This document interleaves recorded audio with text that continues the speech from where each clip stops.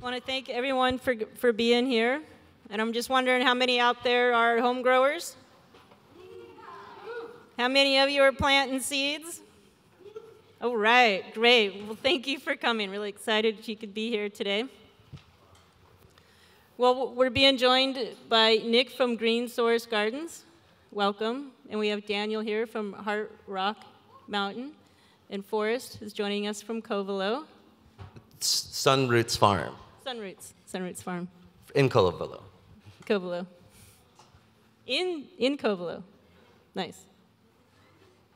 So I'd like to just know a little bit about from each one of you, just a brief introduction about your farm, about the size of your farm, a little bit about what you have growing there, and a little bit also with that, your genetics program.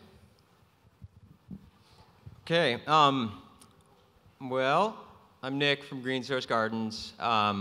We are up just outside of Wolf Creek, Oregon, southern Oregon.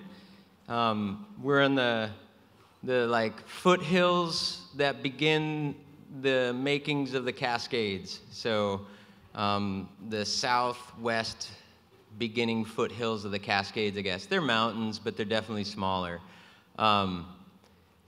We live on a mountain that is called Post Mountain. We're at 22,000 feet and 42 degrees latitude. And the mountain that I live on is really close to a really big mountain in the area that affects the climate in a wetter way. We're on the wet side of that mountain. Full sun, southern slope on this mountain called Post Mountain, hidden from the agricultural lands, which is nice for breeding purposes. And we grow all kinds of stuff.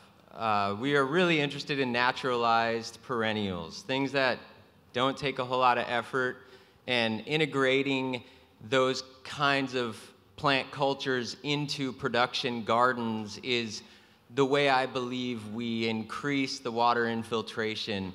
And so that's a big thing that we're doing there, is working on the increased water infiltration of the upper watershed. And then from a genetic standpoint, cannabis-wise, I've been collecting a lot of genetics over the years, and every year I make a lot of seeds. And so, I grow all from seed, so even for the production commercial Oregon market, I grow everything from seed. And so I've had to really dive deep into that process and how to make that available to the market in a way that the market would receive it well. And so that's just taken me on a journey of kind of specializing seeds and directions of all different types, but really looking at acclimating seeds through that process, as well as finding the dank that is easy to move on the market, and has to be that way at this point because it's super squeezed up there in Oregon. There's a lot of producers and a lot of retailers and not that many people. So that's kind of the gist. In terms of projects, I mean, maybe we get into that later. I have so many different directions and ways that I'm going that I'll just leave it at that. Thanks, Nick. I'm Daniel, and I'm in Heartrock Mountain Farm, and we're in Potter Valley. I was born on that farm. My dad started growing there in '77. He did a crop before that in Santa Cruz in '76, and 10 years before that, in 1966, he kept his first seeds that he found in the bottom of a bag. Now we have a 10,000 square foot cultivation license. We have a nursery license that we've been doing for 2 years. We use it just for seed production. It's fun. I grew over 600 photo period plants that were 3 foot to 6 foot tall for seed production this year and the year before. We have over 350 seed lots and 5 autoflowers, and it's I'm a bit of a crazy person because I just keep making more, and just heritage strains that and then we interbreed them with designer genetics, and just keep playing around.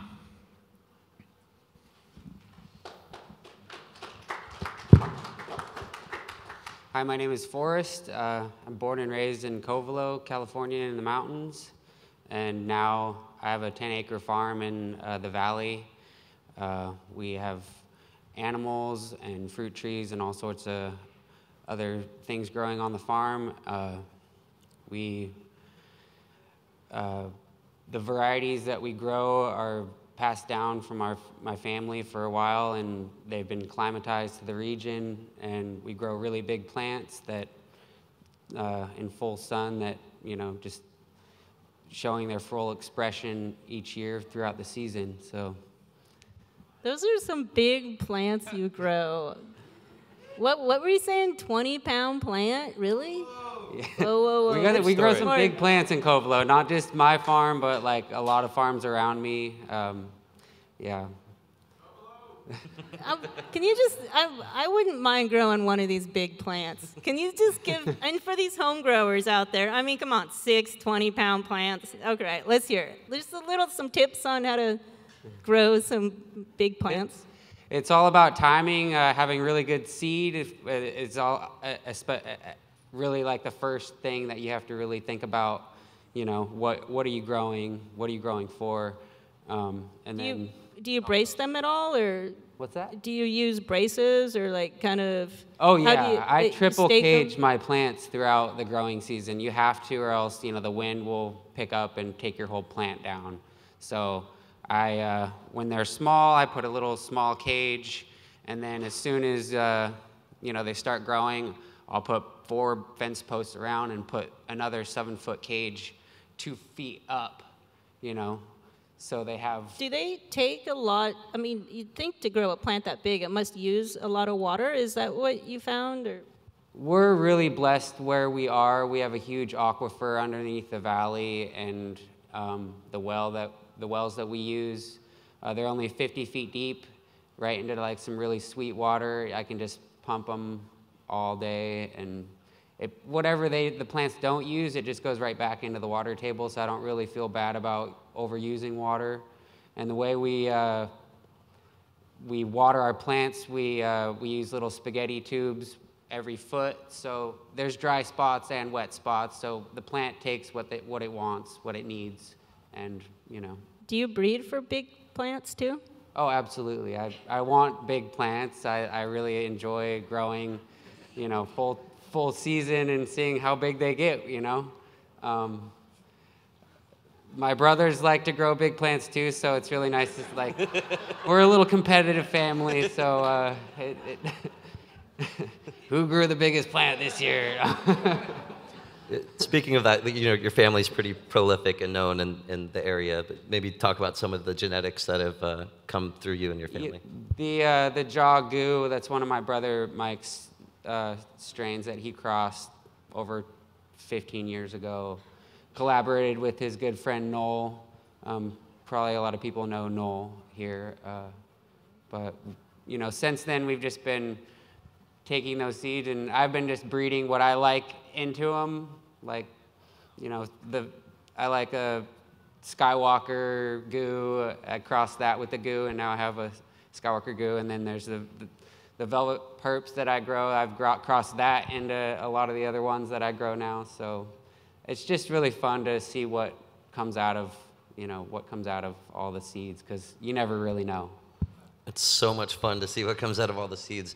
One of the coolest thing about doing the Regenerative Cannabis Farm Award and doing the site visits is like getting to connect with people on all the different levels, from the soil building, but the genetic aspect, well, gets me really excited. I've been obsessive, you know, for 20 years on this, and yeah, to see the work that you're doing for a very specific thing, you know, what do you want for your outcome is always interesting, like working backwards, and you want monster plants, and you're in the perfect place to do it, and you have the perfect water source to do it. And like these are legitimately 20-pound plants. I've seen them. Normally I'd be like, bullshit, you know how big a 10-pound plant is? And like, and the flowers are flawless all the way through too. But like, there's a lot of selection work going on to make that happen. And what I really love too is seeing the genetic sharing, like, and then like that cultural sharing, the background stories of these different genetics and how they came to different places. And the first time I met Nick, I was with my buddy Ryan, who does Humboldt Seed Organization as well, and we gave him some seeds, some Black Dog and some glazed cherries. And you know, he's made like 5 F generations off of those, as well as amazing back crosses, and I get to see, and even those two combined, as well as all kinds of things. So I get to see, you know, stuff from so long ago turn into all these other things. And every year we, you know, exchange a few other things and get to see cool things, and we just did the same. But I love seeing the sharing between everyone, and like Daniel as well, just tons of people's stuff all put together, and I see your stuff like at Moongazer and all over the place. Like it's just really cool to see the sharing between the regen farms when it comes to genetics, as well as all the information. But Nick, do you want to tell maybe some stories on some crosses and that kind of sharing? Oh yeah, maybe a little bit about that amazing, that pink. What's that? Pinkleberry? Didn't that originate from Covelo originally? Yeah, originally most of my backbone genetics come from Covelo. So definitely. Yeah, so, you know, now kind of some of the things I focus on, so there's this glazed cherries that I get that's just like the dank, you know, and we all know what the dank is. It's like, that's why it's so good these days, is because everybody who grows has an eye for the dank. And the dank could mean many things, but generally it involves a lot of resin and a lot of nose. And it's always that special one, and those are the selections we as breeders are always hunting to make. And but what I'm trying to do now is understand kind of the technical components of breeding. I grew a lot of vegetables, and I still do, but I really just do it for the homestead and for my community and sharing, and not selling vegetables anymore. And focusing specifically, you know, my work on the cannabis. But, you know, we have inbred lines, we have F1s, and we have polyhybrids, and to understand these different terminology is really important for a breeder, right? So I grow all from seed, so I'm really interested in uniformity. Not so much, I've never grown a clone, so I'm obviously not that interested in it. However, there is some benefits to having some uniformity, and as I go further with breeding, I look into this stuff, and I do some research, and I try to understand, you know, how come the catalogs that you buy your vegetables from are F1s, and then they're super uniform and they have their own name. And the reason that is there's a technical way to go about that process. And in cannabis, you get an F1 and it might express wildly, and then it's not really an F1. So it's like we have to start understanding the language and how we're saying, here's this, it's an F1, even though both cuts that were used to make it were both polyhybrids. It's not really an F1, so you're not going to get that uniformity. So I've been working on trying to stabilize and inbreed further lines, and that just means generationally sibling crossing these plants with the selections that I make to further whatever it was called when I got it. And whether it was truly what it was when I got it or not, it's hard to say in this culture. However, the further we do continue to inbreed those lines and then use those inbred lines as our breeding stock to create commercial production lines that are more about hybrid vigor, that's when, you know, we're coming into like, okay, I want to grow all from seed. Well, I want to grow F1s if I'm doing this for the market, just because it's, from a business standpoint, the most efficient from seed type of seed to be running in your production field. But I need to maintain these inbred lines of as many varieties as possible so that I can continue to create new F1s. And now those F1s become the things that you name. And then you have a lot of work to stabilize that new variety into its own breeding stock. So you might change the name of something with a F1 cross in order to, because the further inbred you go, the more predictable the traits in which you're breeding with become. And so 2 inbred lines that are stable, and I don't even really work with deeply inbred lines. I'm talking F4, F5, F6, and I only grow outdoor, and I don't use light manipulation, so I'm not running multiple generations in a year and hurrying that process along. But the further inbred you go, the more reliable real F1 you get. So I think in agriculture, it's like you go to F9 before you create an F1. And so you go to F9 with two very different things, and that cross of those two F9s becomes a new variety that's an F1. And now you could stabilize that and make that a different variety, but how many generations you gotta go?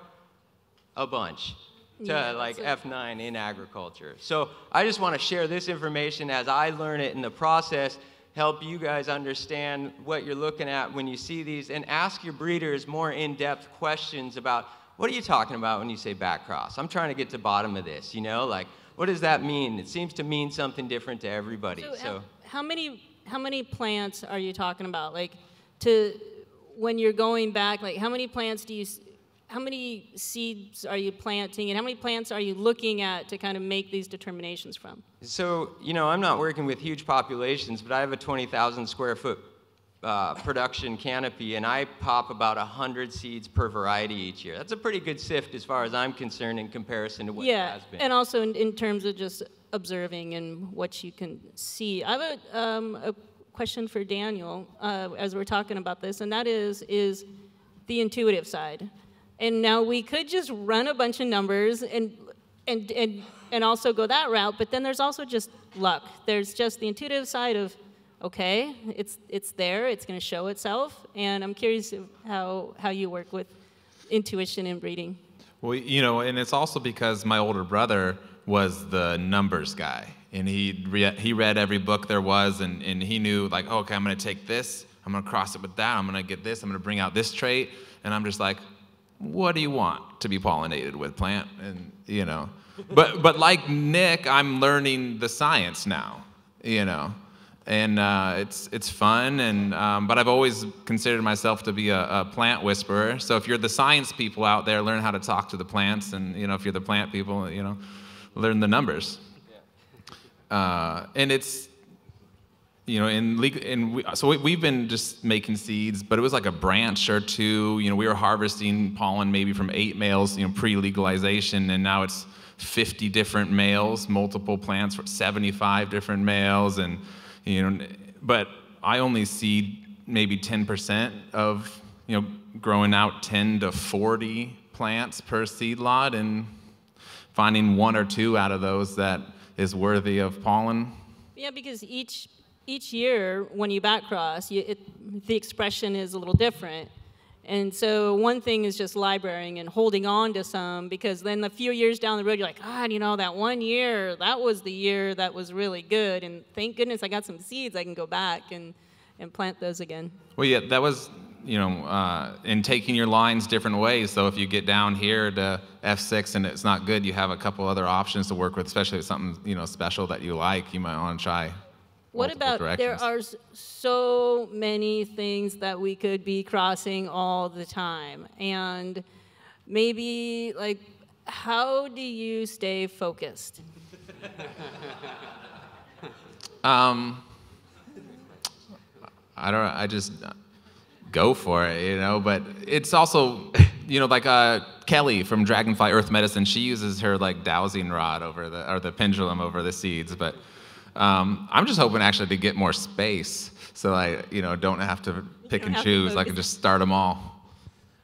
You want to, Dan really goes for it, by the way. Like, I was walking through those plants. It's like there's so much variety. There's so much. It's like hard to like fully take it in. And I'm a total whirlwind with all that insanity too. And I have an exceptional memory, I like an elephant. So well, proper labeling is really important. So like when you realize there's something like from 4 years ago, and you just had those right numbers and letters on there to know that it was the one that you were looking at later. You can't have any doubts. Label. One mishap on a label. Oh yeah, I'm starting to map out the family tree as it, you know, before it gets away from me.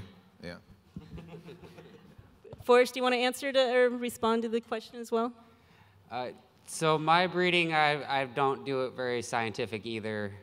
It's more of just what I like in the garden, and I kind of just go with my gut and see where it leads me. And it's so far it's been it's worked out.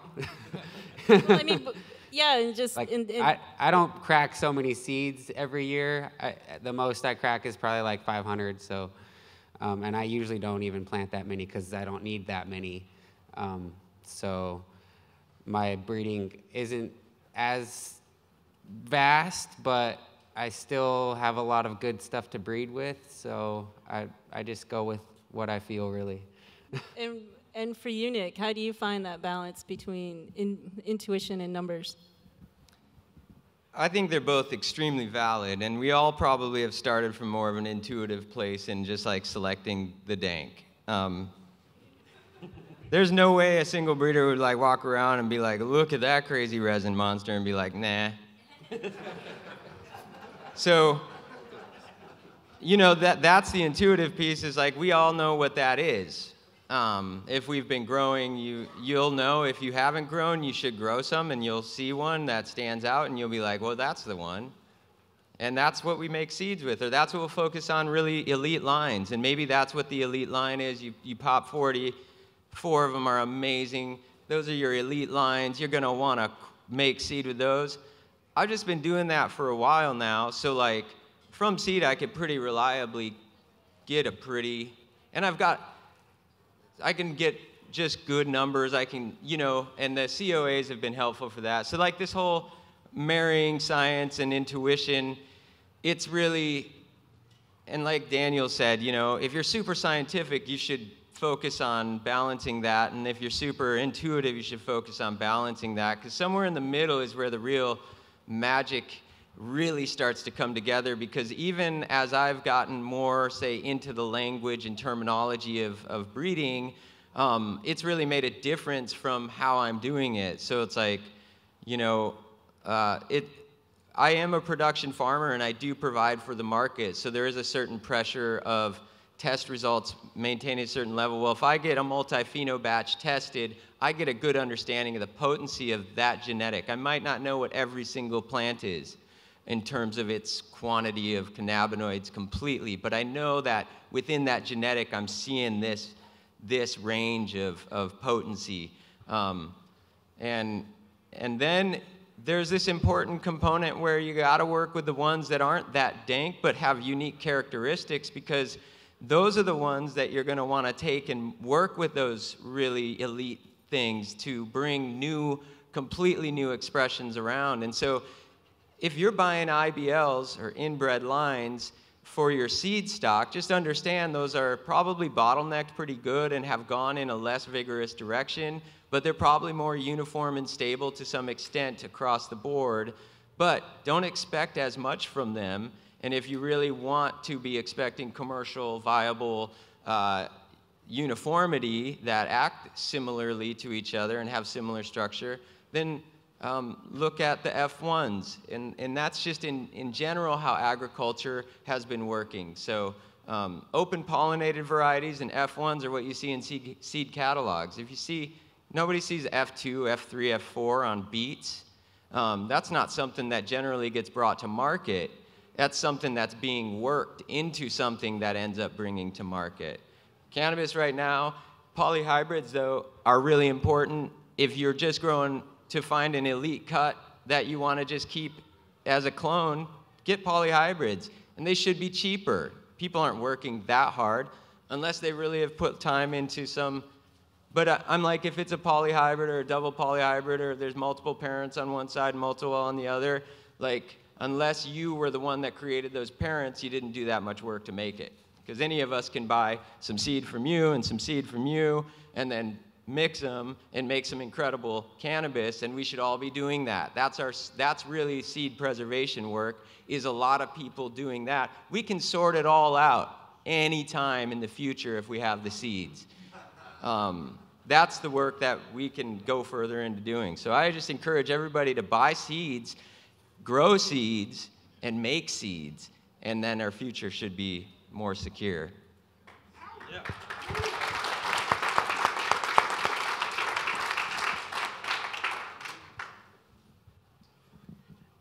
It's really cool. Just one of the things is there's, now that we've entered this age of commercial cannabis, there's kind of this wanting to just hold on to what you have and not share it and whatnot. And this culture of sharing that we have is important. And I'm just wondering what your thoughts are moving into the future, into this, just into capitalism, and also we're sharing, but then also how do we balance sharing as well as making a profit? Well, it's interesting in the cannabis industry now. People go, "Oh, big business in cannabis, what a shame." I'm like, "No, big business, what a shame." The whole world over, and we're definitely like on the brink of destruction because of predatory capitalism.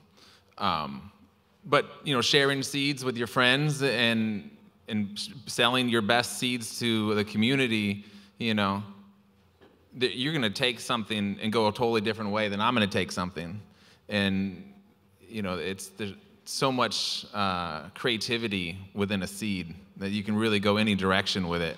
Yeah, I feel the same.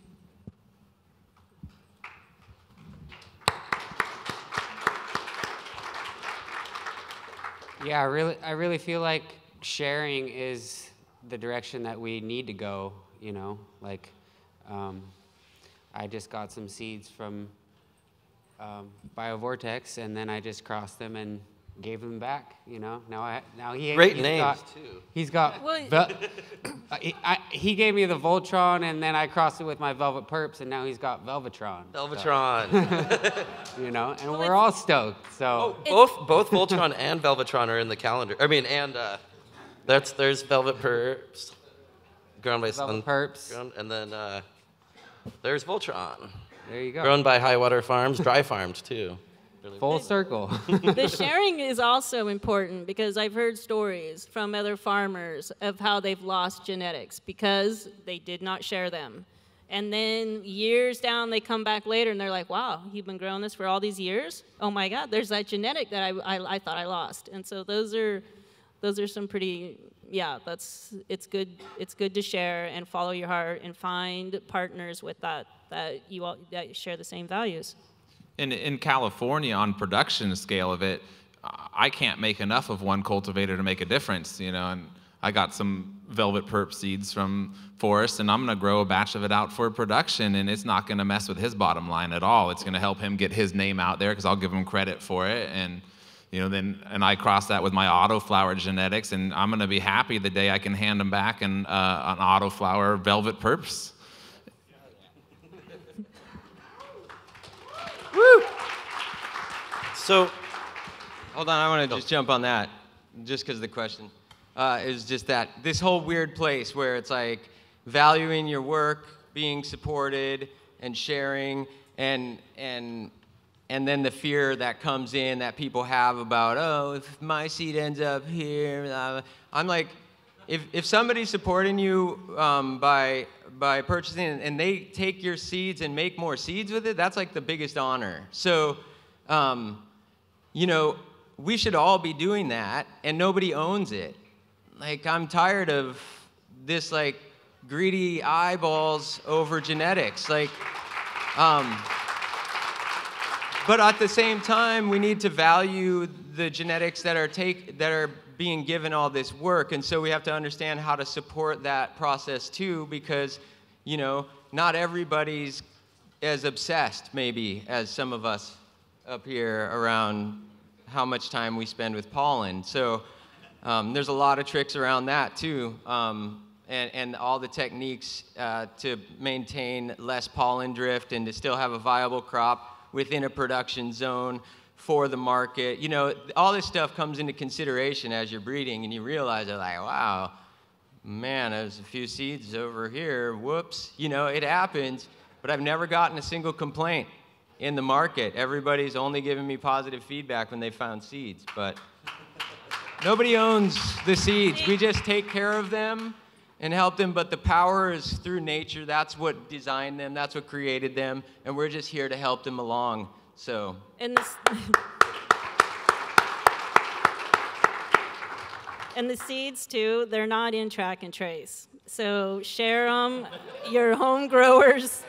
You can have your seed production going on as home growers and sharing amongst yourselves. So yeah, the seeds are there, they're free. So in the regenerative cannabis calendar that we do, I get to feature all these farms and get different information from them too. I share my own, but Nick wrote this really cool thing on regenerative breeding points. But the quote we have here is, somewhere something incredible is waiting to be known. Just the potential inside of seeds is so amazing. The value that comes out of a seed blows me away. To see something you worked on years ago all over the world and to see it on beautiful farms with polyculture and to see that sharing with other people, it's one of my favorite things. It warms my heart as an artist and a human. But I wanted you to read these regenerative points if you could, because they're really, really thoughtful, and I appreciate you putting that together. Yeah, so this is just, when I think the term regenerative breeding, I'm like, that's such a interesting term, right? Like, we're all trying to figure out what that is, and we all realize we're striving for regenerative and not really there yet. As a culture, as a people, we've got a few generations before we end up in this regenerative space that we all want to be in, just based on the infrastructure of society and capitalism. And if you get involved in selling things, you got packaging trail that's pretty long and pretty much offsets all your potential regenerative qualities.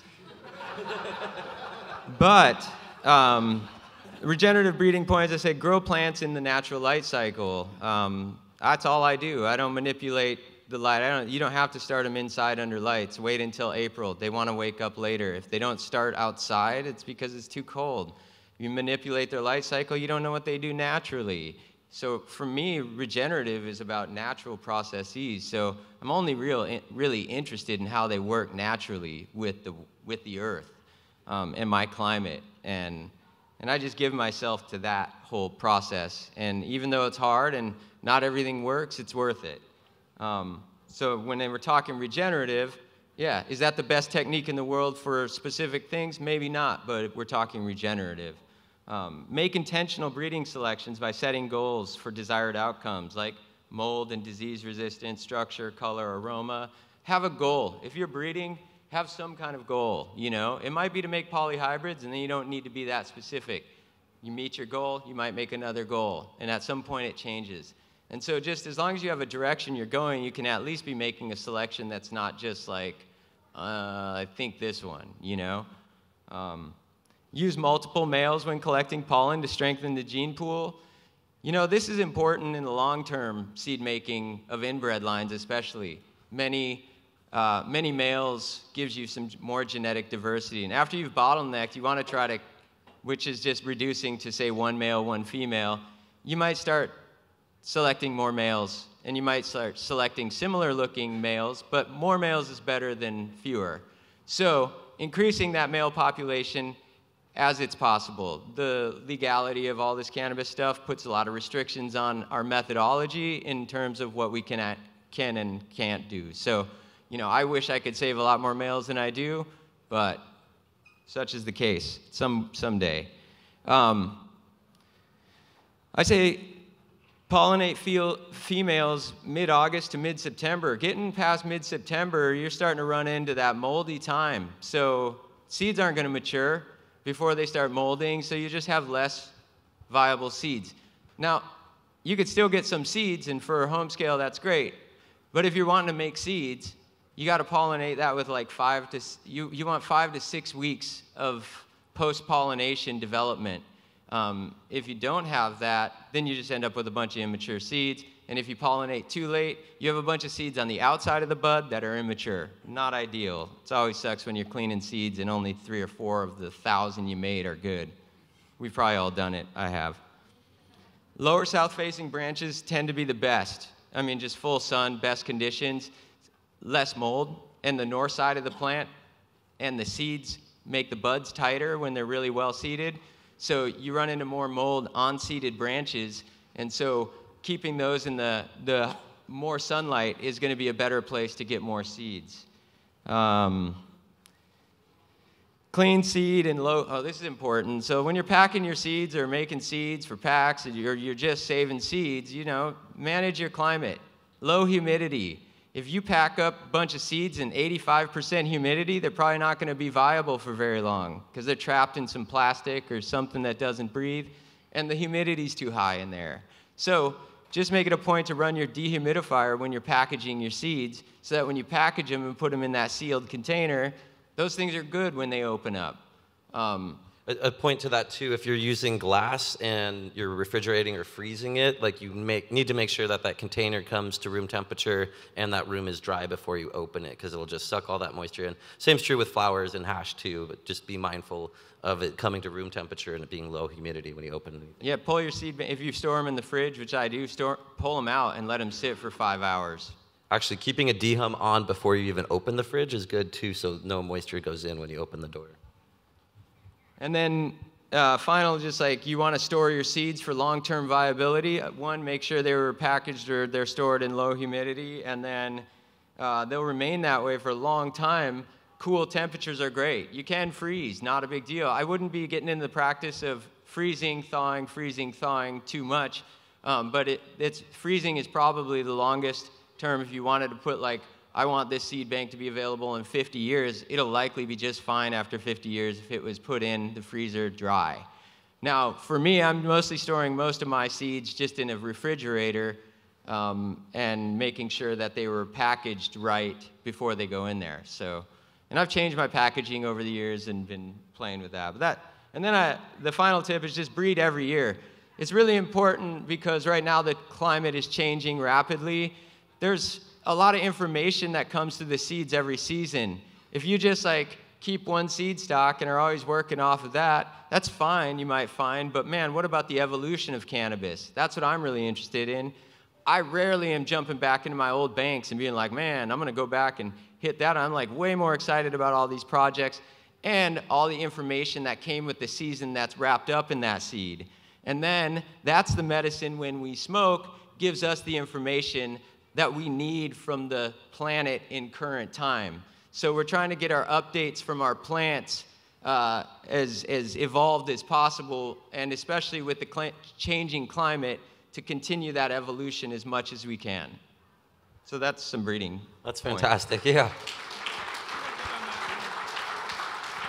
And a good joint's a great tool for breeding too, just knowing the flavor and the effects. Oh, and a spray bottle for pollen collectors. You spray yourself off if you're messing with pollen, because I'll be in and out of the garden, and if I don't spray myself down, then everything gets a little bit of seed. I just have one thing to add to that. We noticed, going from making a branch to seeding whole plants, that, just like a mom with, carrying a baby, they needed more food.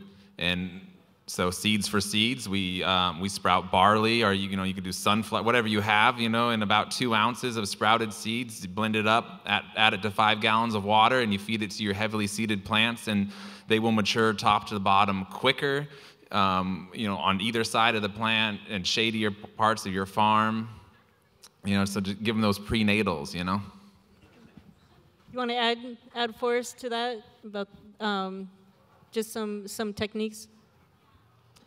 I usually just pollinate one branch at a time. Like I'll just select like the best plant that I like and pollinate just one little branch. So I'm not pollinating a whole, big tree. So. Okay. Well, I do want to open it up to questions from the audience. But before we do, I was going to have Daniel read us a poem. Yeah, so this is my ode to Luther Burbank, who was a local Sonoma County legend and probably worldwide plant botanist, not with cannabis, but he's done amazing things. And this poem is called "Love Shapes the World." Apart from scientific knowledge, love accelerates evolution. Luther Burbank. Do you know how he made the spineless cactus? Listen to his words, and I will tell you. I often spoke to the plant to create a vibration of love. You do not need your defensive thorns, I would tell them. I will protect you. And gradually, one generation, the useful plant of the desert emerged in a thornless variety. Do you see just how love shapes the world? Someday, the future we will inherit is shaped by our collective thoughts and actions. So speak wisely, step tenderly, and love without measure. And someday, when we are kind enough, gentle enough, and every thought and action is imbued with such love, this world will drop its thorns.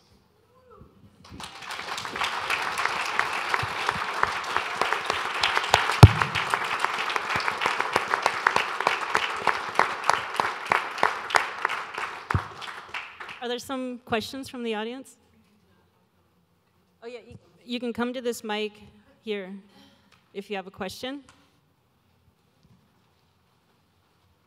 Is pollen curing a thing necessary?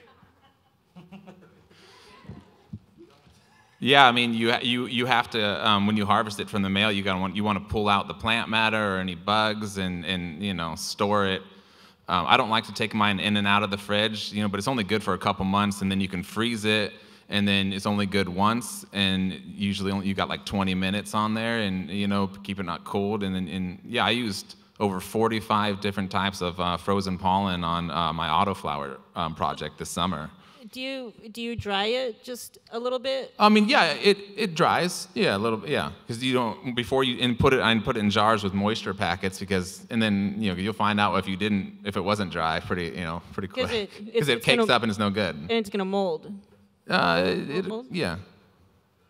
Pollen's similar to seeds. If it's humid out, you probably don't want to collect it and store it. But if it's dry out, you're likely going to have a better storage result. So also letting the pollen fall naturally from the flowers and then making sure you get the flowers out of the pollen. So waiting for it to drop on its own is a really important step. I mean, I know when I was really excited and starting, I would be like, there's a flower, and I'd start milking that stuff out of there.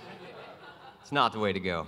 Growing in a wet environment too, like you really see how the males, they choose their time to release just right. Like they pay attention. It's like, okay, it's about to be warm and dry. We're about to get a breeze. Oh, and like, yeah, on a just hot... paying attention to it. And a lot of times they're just like, no, we're holding on to all this pollen because it just would immediately be wasted. And on a hot day, we definitely want to be watching them. They will pop on a hot day. I was just wondering if there's too dry for seed storage.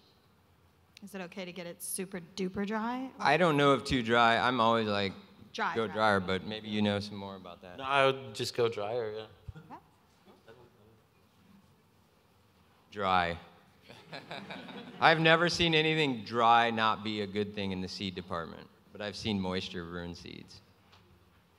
How about your pollen drift just in your garden? If you're in the commercial market and you get some seeds in your buds, how are you separating that okay, or how is that going?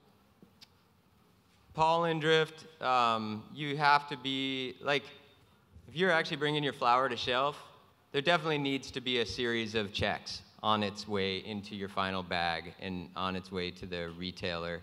And that's increased for us more as we've done it longer. So that's important. We do, that gets caught likely in the trimming room. But the way to prevent that is to understand when to pollinate. And maybe that's more crucial information, really, is like you're pollinating. I'm pollinating in the morning in calm weather. And I used to do the evening, but I've kind of it seems like the mornings are nice and still. So that seems to be the time that I've been working with it and get away with less pollen drift. I'm also, again, the spray bottle. I can't encourage and emphasize enough just the spray bottle mentality. I'm a freak about spraying myself now because of pollen drift in the past. Is there a question back there? What other controls do you guys use besides the spray bottle? Well, where my farm in Potter Valley, we're the end of a dirt road, and there's a cattle ranch and the national forest, and we get, we're close enough to the coast where we get the prevailing westerlies, so the males are way up there, and the flowers are over here, and diligence too, you're checking your males. In a hot day, you're checking them 2-3 times a day, and then once they open, or start to open, or right before they open, I'll cut them, jar them, and take them inside, where they still get some light, and they'll finish flowering and drop a lot of pollen. And then I get up early in the morning, and now they got the weather apps too, so I'll get up and I'm pollinating, the wind picks up, I check the weather app, it'll be still in an hour, and sure enough, the wind stopped. Or, check the weather app the night before, 4-mile-an-hour winds, no thank you. And then when you get on the still morning and there's no wind, and you dip your paintbrush into the pollen and you can tap it, you can literally see the pollen just fall straight down on the plant, and it doesn't go anywhere but right there. Do you want to? So we live in the valley where we do get some drift from other gardens. It's kind of inevitable. So we do find some seed here and there, but it's really not that big a deal. One year it was a little bit more than others, but most of all, it's been pretty good. For my pollen production, I usually just keep my males off to the side, smaller, and then just bring them inside right before they pop. so I don't get that drift. So keeping them separate and maybe downwind from the prevailing wind is important. Having a good like wall of like plants or foliage around, or just any kind of block. Pollen is actually static charge, so it actually wants to cling to things, and so just a lot of like trees or branches and or walls like will actually stop a decent amount. Do either of you use the biodynamic calendar? Like, do you maybe pollinate more often on a flower moon? Have you seen that? You use the biodynamic calendar, or I just do go you with the use conditions moon? of the day. Yeah.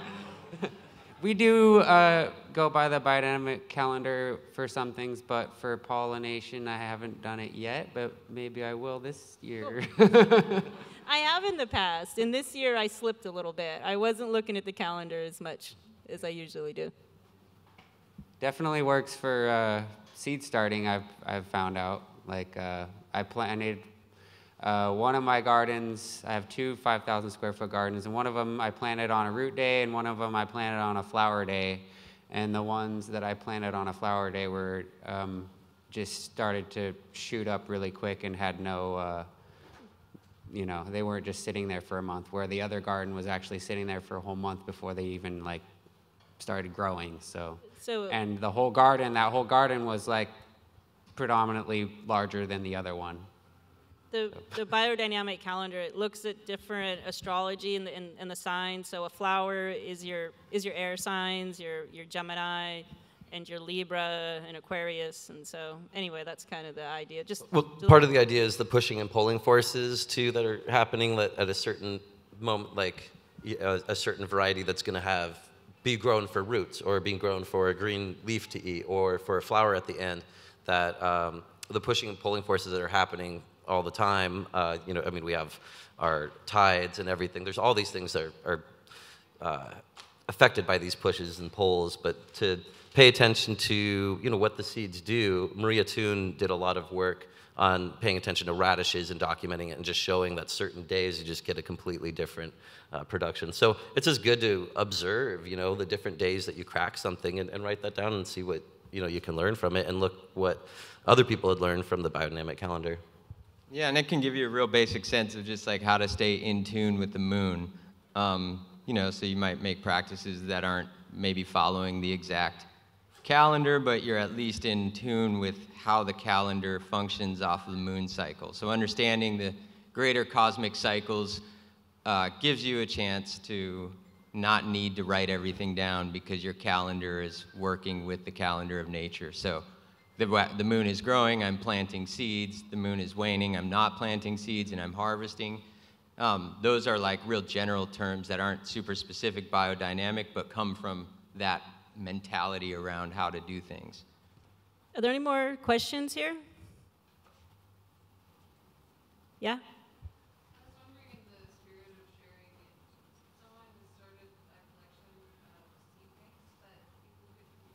Okay, the question that she asked was about the creation of seed banks.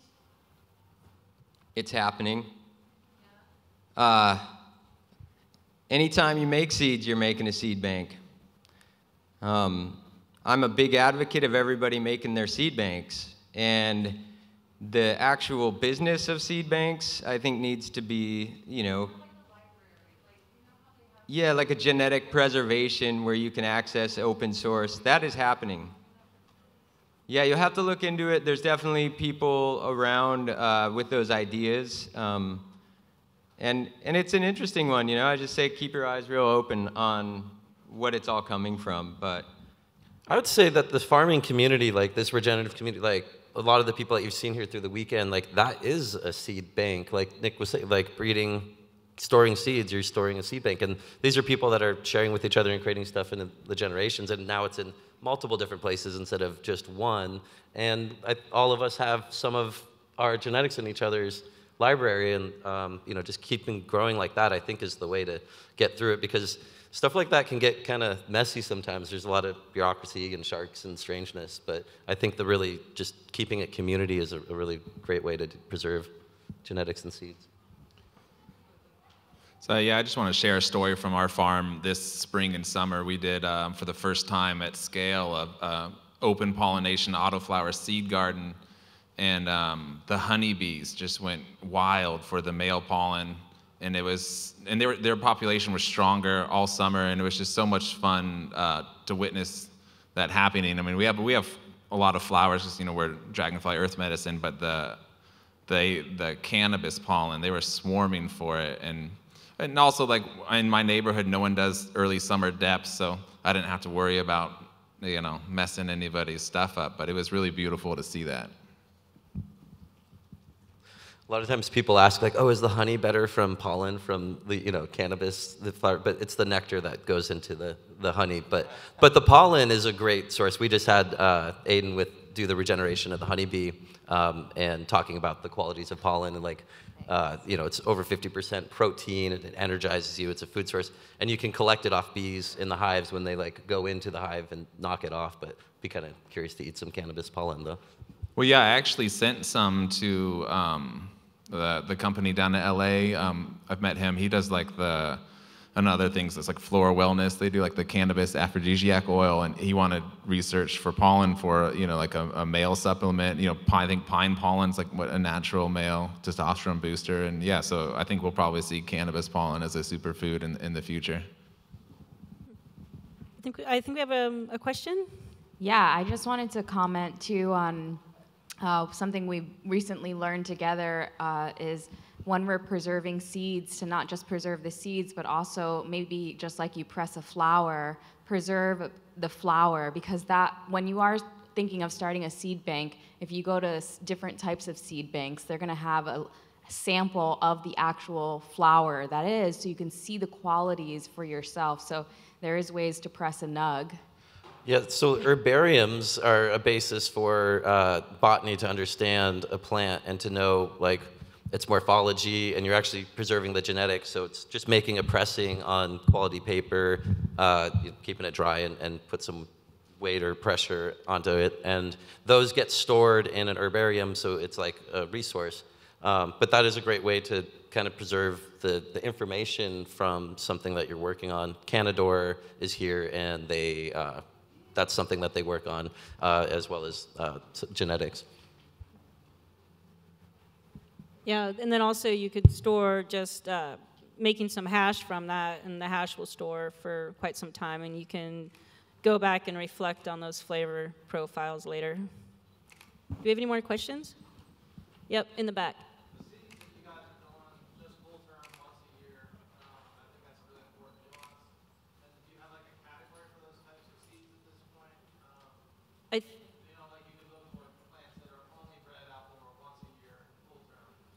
Yeah. So he's asking about full. Yes, he's talking about the value of making your seeds outdoors with one crop under the natural cycles. Look for it from your breeder. If they're doing that, they should be letting you know, because that's the nuance and difference that we need. So I don't know how many people are doing it in that strict of a methodology, but I am, and that's Green Source Garden. So I try to make available, and I think it's every farm's responsibility to make available literature trail or information that helps you understand the ethos of that farm, so you can resonate with something that you believe in and kind of follow that. So as farms producing and in the market, we got to do the best we can to be mission driven and ethically forward and transparent about our practices, and that way you get what you read on the package and not just a bunch of corporate bullshit. Do Daniel or Forrest, do you use mixed light at all in your genetics program? No, but with Ruderalis, I did something for the first time this year. I made an F1 and then the F2 in the same summer, which was fun. And we're also in a little bit of a banana belt there. Last December, I harvested Panama red seeds on the 15th and some other landrace stuff in a greenhouse, but no mixed light. Yeah, we don't use any mixed light either. I feel like it's really important for all of us to, if we can breed, do it. make more seed, share the seed, and you know. I do in my home grow. I do a mixed light because I get excited about my new cross. So then I want to plant the seeds right away. So I'm going to go home from the Emerald Cup and plant my seeds and start pheno hunting, and maybe I'll get some cuttings for the next season. But yeah, I will kind of, just because I want to see what the different, just what the expression is. And I can only do a few. It's very limited in space, but it's fun. You should tell us a little bit about your cultivation practices, and she dry farms, and tell a little bit about it. Yeah, I dry farm. I kind of have this philosophy of do-nothing farming, and do-nothing farming is really based on looking at nature to guide me in what I do. And I don't want to say I'm lazy, but maybe that's a part of it too. But I also do a few, I make some crosses, and yeah, I have a home grow where I explore some, it's like my research garden, and so I'll do a few things in there, and I'll do some winter gardening, and it's also temperate, so I don't have to worry about heat and whatnot. Yeah, so that's just, I've been seeing over time that some things do better with the dry farming when you first plant. There's some things that will take better. And I don't use like greenhouses. I just put the plants under the sky and the stars and the rain and in the nursery phase, and I feel that helps them because they're right next to the garden, because the greenhouse adds a lot of different stressors and different things, and they start needing more nutrients, and so without that, they just seem to grow better. But yeah, I'm located in the Eel River Valley, across from Shively, where there's some amazing dry farmers over there, and my friend Jane from Organic Medicinal, she is the one who turned me on to dry farming, and I just thank her very much for it, because it's through that I really found myself as a farmer. Yeah.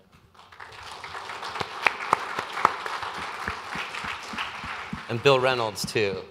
Oh yeah, Bill Reynolds was a big, I grow all of his veggies, the dark star zucchini and the melon, and anyway, but we're coming here to the end. Did you find any varieties that do better in dry farming? Have you found? Yeah, but everything takes pretty well. Yeah. A lot of it is just getting a natural expression of the land and just seeing what the genetics are with as little inputs and interference on my part. All right, well, we're at the close here. And is there any more closing remarks which you'd like to make? Some closing remarks? More love, more seeds, power to the people.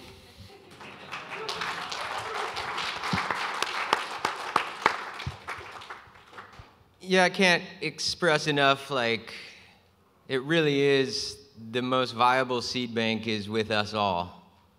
And so if we're connected to that source, the future's looking good. But if you're disconnected from that and relying on other people to make all that, it's not as secure for you. So you can go in this direction where it's it doesn't have to be a ton of seed and it doesn't have to be cannabis. It just needs to be this act of participating in humanity that's been doing this for so long. So let's reconnect with our ancient selves and become close to this earth once again and take care of it. Yeah, this really could be the Garden of Eden.